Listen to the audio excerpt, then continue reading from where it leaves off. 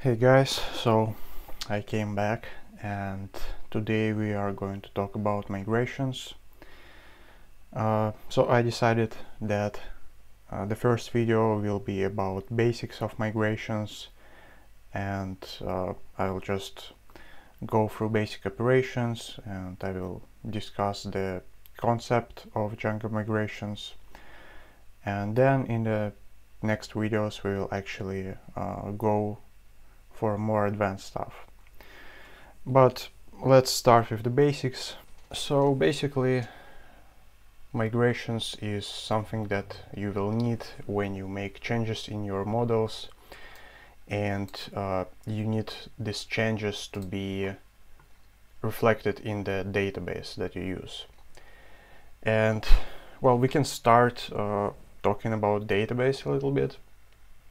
So how migrations work in different databases basically differ. For example, by default we use SQLite database, and it has very little built-in schema alternation support, and so basically Django attempts to emulate this alteration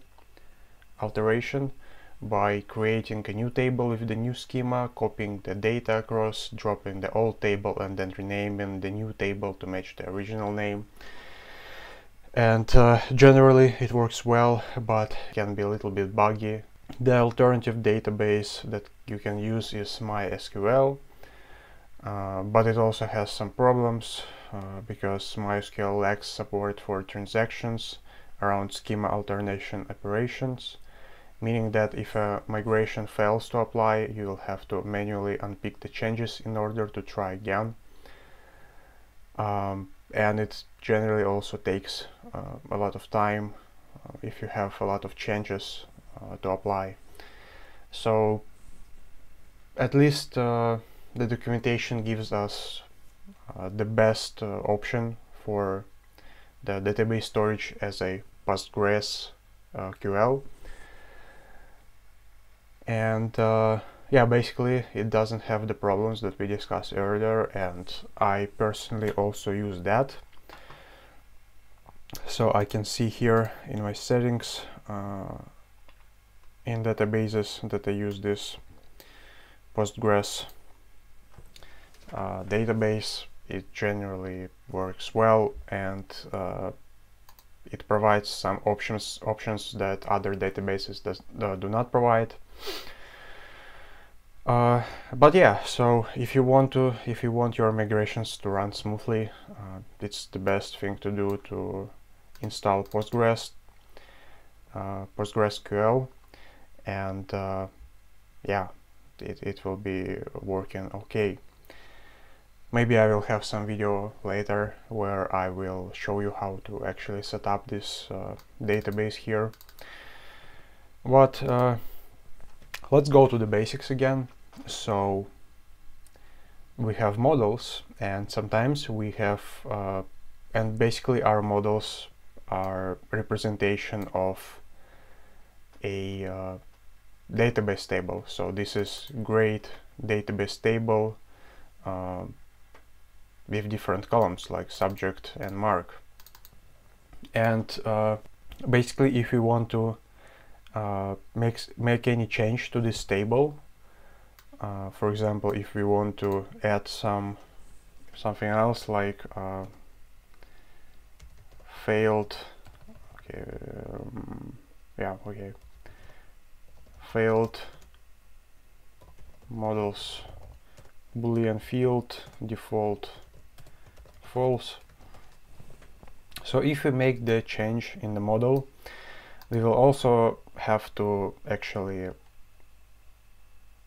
transfer these changes to actual database. And in order to do that, let's actually do that. So we need to say Python manage PI and then make migrations.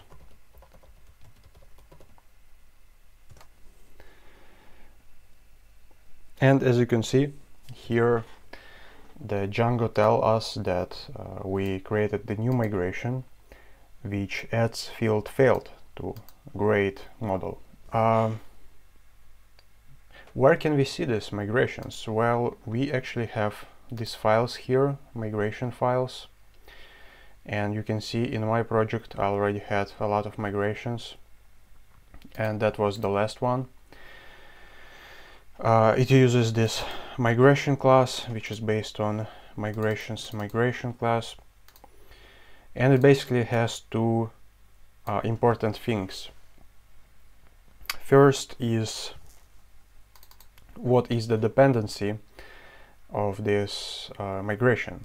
So basically it checks was this migration applied, and this is the one. And basically it will apply this migration only if dependency is met, so if this migration was actually applied.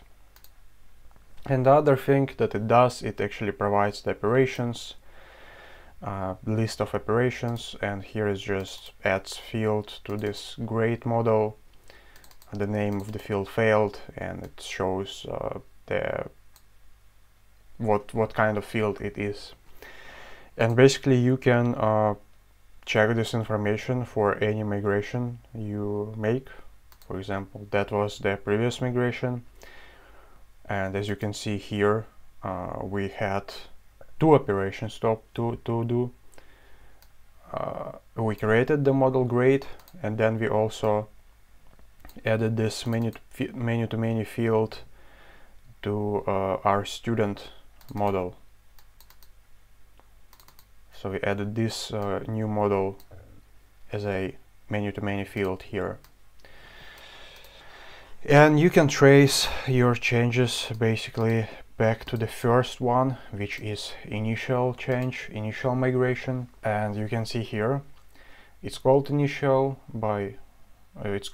automatically, and it also has this initial option true. Basically that's the first operation that we have to make in order to actually apply all the other operations here, all the other migrations. And you can see that when I just created this application, the first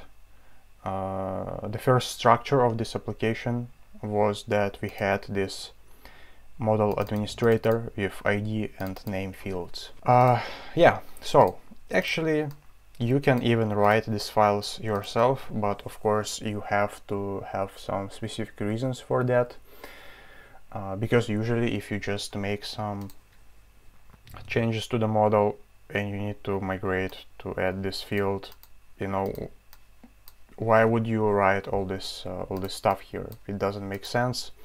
So you just use this makemigrations command. But sometimes you will actually need to, maybe you will need to actually have some operations, like really unique operations. For example, in my previous job, while we migrate, we had to connect to different database which was not in the container of this database. So basically we had to connect to different database which is not accessible by this application, and so we had to actually write these operations to connect to database and make changes there ourselves. And you might have something like that, and then you will have to write your migrations yourself, but usually you will not have to do it. It's really unique situations. Okay, so we made migrations, and you might think that it's okay, it's done, we migrated, but no. Actually we migrate with different command. So we first make migrations and then we actually migrate. And we can see that we apply this new migration that we just made.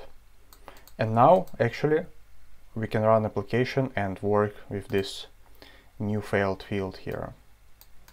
Basically, of course, these migrations, they have this Django specific class-based representation, but of course they are basically just SQL commands, and you can actually check it out here. If we want to check out specific SQL commands that we execute, we can actually specify it like that: sqlmigrate, then application name, and then the file name.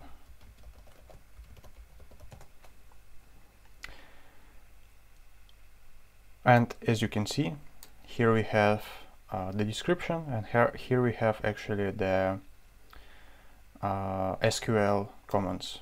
So here we alter table, administration grade, and we add column failed, boolean, default, false, not null, and then we alter, I'm not sure what this specific command does, yeah, but anyway, then we just commit the changes. The other thing that you can do is you can, well, let's create new migration here, and yeah, we got this new migration, and let's check out the status of different migrations. For that we use command showmigrations and then app name, and here you can see that we applied all the migrations except this one, and if we migrate, now we can see that this is applied too. So it's sometimes pretty important to know what migrations were applied. The other thing that you might be interested in is that you can make migrations. When you make migrations, you can specify a particular application for which you need to make your migrations.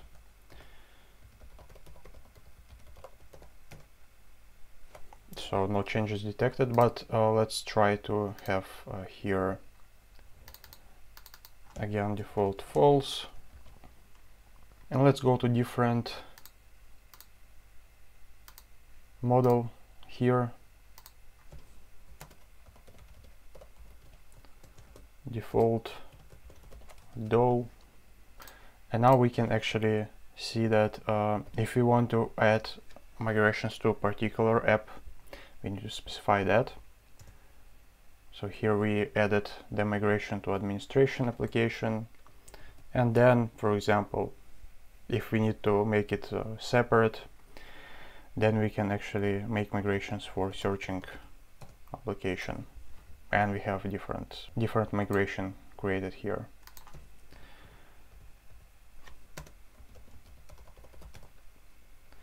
Yeah, we can also apply migrations based on the application name,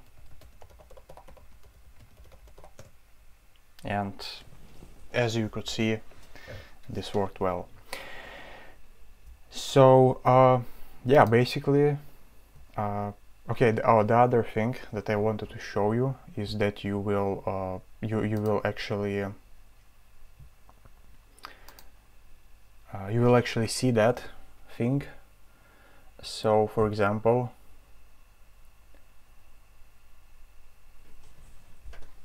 we have here already some student objects from administration models, import student objects all, and basically we might, for example, decide that there was this field which was we were able to actually leave it blank and null, but now we don't want to do it again, but now we actually want this field to be required. So we delete this stuff, let's add max length, and let's try to make migrations here.